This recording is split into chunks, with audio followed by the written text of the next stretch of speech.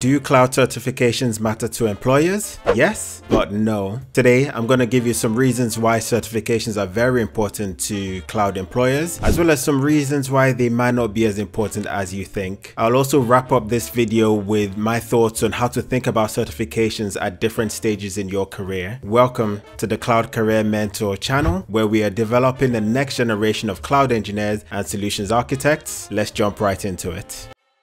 One of the many benefits of cloud certifications to employers is maintaining their partnership status with cloud providers. Now, what does this mean? A lot of companies have relationships with the cloud providers, so AWS or Google Cloud or Azure, and this partnership status gives them certain benefits, right? So imagine I had a company and I had a partnership with AWS. This means that AWS would give me some funding for projects, they'll give me some additional technical support, and there's other perks that come with this partnership status. And the way my company would qualify for partnership status is by having a certain number of employees who have a certain number of AWS certifications. And so in this way, it's quite important for companies to have a certain number of employees who are certified with their cloud provider. And what this translates to is that if the company is hiring and there are two candidates who have very similar skills, similar experience, but one candidate has more certifications than the other,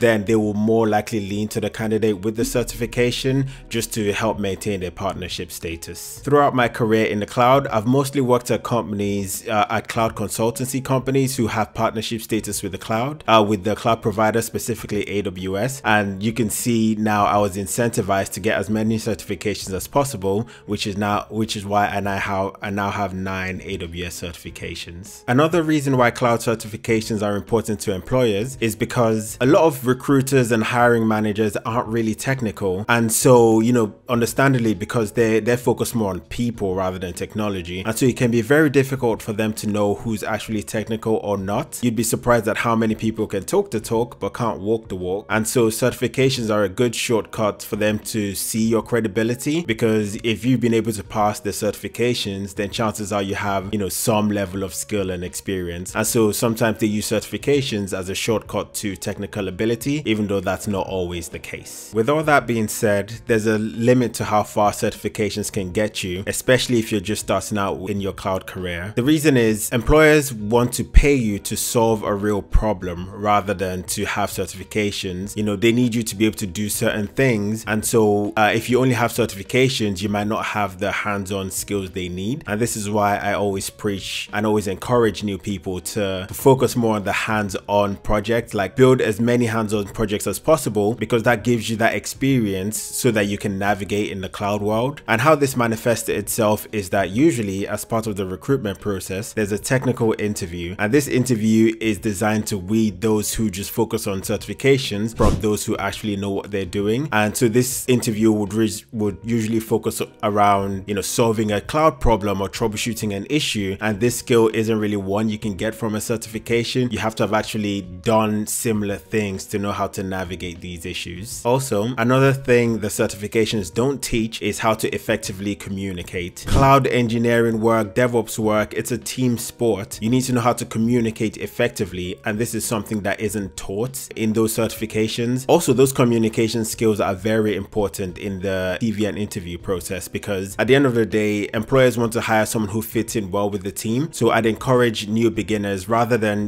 getting that third certification, I'd encourage you to focus more on how to answer interview questions, how to communicate effectively, and how to be a good team player, and sort of communicate that, because that's what would make the difference in if you're selected or not for a job position. I have now given you some reasons for and against why certifications are important to employers, and now let me give you my thoughts on how to think about certifications at different stages in your cloud career. I'd say if I was a beginner, I was just getting into the cloud industry, I don't have any experience, what I would focus on is getting as much project work as possible. So hands-on work, I'd learn sort of Linux and Bash, and do some projects on that. I'd do some projects on AWS, then learn some Python, some CI/CD. So I'd focus on learning a lot of the cloud fundamentals, but more importantly, building projects on them. And when I have sufficient projects, then I'll then update my CV and start applying for jobs. And when I'm in the sort of job application phase, that's when I'll begin to work on my certification. So So I'd work on my cloud practitioner certification and my solutions architect certification. And the reason is that, you know, I see them more as the spice to the meal. You know,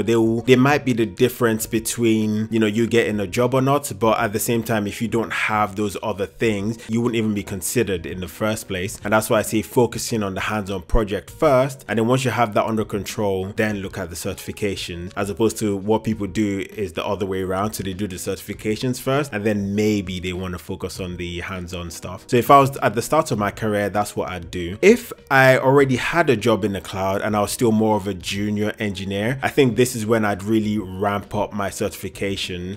So like with the first scenario, before I had a job, I'd only do the cloud practitioner and the solutions architect, no more, because you don't really need those to proceed. However, if I already had a job and I was a junior sort of level and I wanted to go more towards the mid to senior level, this is the time to focus on the certifications, because chances are in your day-to-day job, you're already doing a lot of projects, you're already getting your hands dirty, you're already building that experience. And so doing the cloud certifications really helps you to think a bit broader about, you know, the cloud services that are available. You can start understanding more the different components and how you can apply them. So now's the time to really go hard on the certifications. But again, this is only after you have a job and only after you're actually getting real world experience. Now, if I was at a mid-level point in my career and I wanted to transition more into like a senior or solutions architect, I'd actually focus more on learning sort of cloud frameworks and high-level architectural design frameworks. I'd focus on more of that because I want to get a more holistic view on how, you know, cloud change happens, how to manage processes, how to manage teams, how to manage different stakeholders. So these are more of the things I'd focus on if I was going from a mid-level to a senior or solutions architect. And at this stage, getting certifications is not as important as, like, you know, when you're going from junior to mid-level. Give this video a like if you found it helpful so I know to make more of them, and watch this video here, which is a simple mindset trick that helped me accelerate my cloud career. My name is Fayomi and I publish videos every week on this channel, so make sure you subscribe and I'll see you in the next one.